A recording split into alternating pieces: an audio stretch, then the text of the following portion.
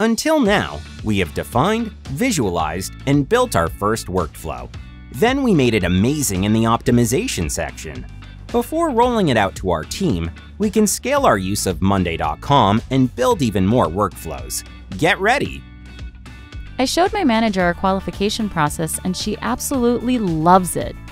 Now she also wants us to manage the planning of the launches on monday.com.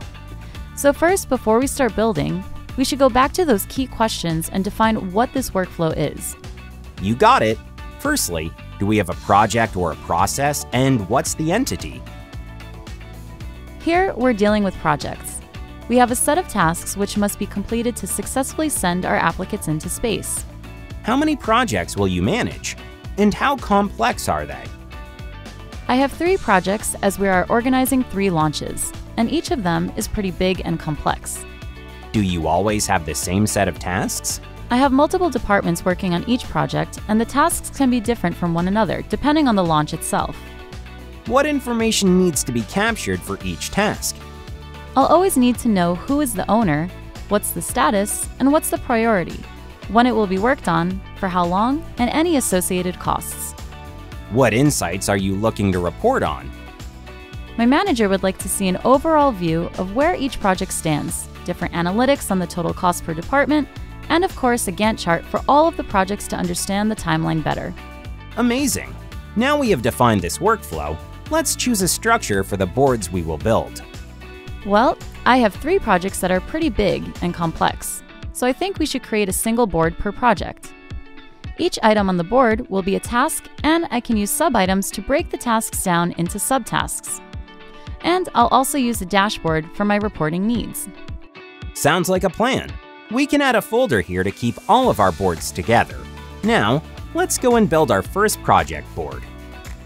Before we build it from scratch, monday.com have loads of pre-made template boards that can save you a lot of time. Let's see. I think for my needs, the single project template is going to be a great starting point. I think so too. Oh wow, this looks great. It already has most of the columns that I need and more. Let's customize it to match my needs. First, I'll make sure all my data points are here. I see we have a people column for the owner, status columns for both the status and priority. We also have a timeline, and I see the deadline mode is activated. Yes, that's going to show you how long until your tasks are due, if they're overdue, or if they were completed on time. Nice. We also have dependencies column. I assume this has something to do with task dependencies in the project? You got that right. A dependency column is where you can define which tasks are dependent on other tasks. Once these dependencies have been defined, we can activate different automation recipes to ensure our timelines are always accurate. That sounds useful. I'll keep it. I also see I have a numbers column to show costs, which I need. However, the files column is less important, so we can remove it. I also want to see the duration of the tasks. How can we do that? Let's use one of the most helpful columns, the formula column, to calculate the difference in days between the timeline and end start date. This will give us the duration of our tasks in days.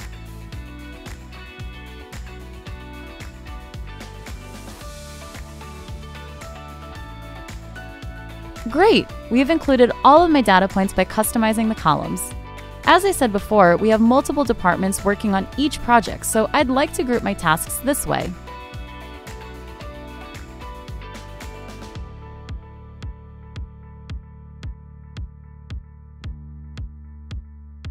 Finally, I'll just change the board name, and I'm done.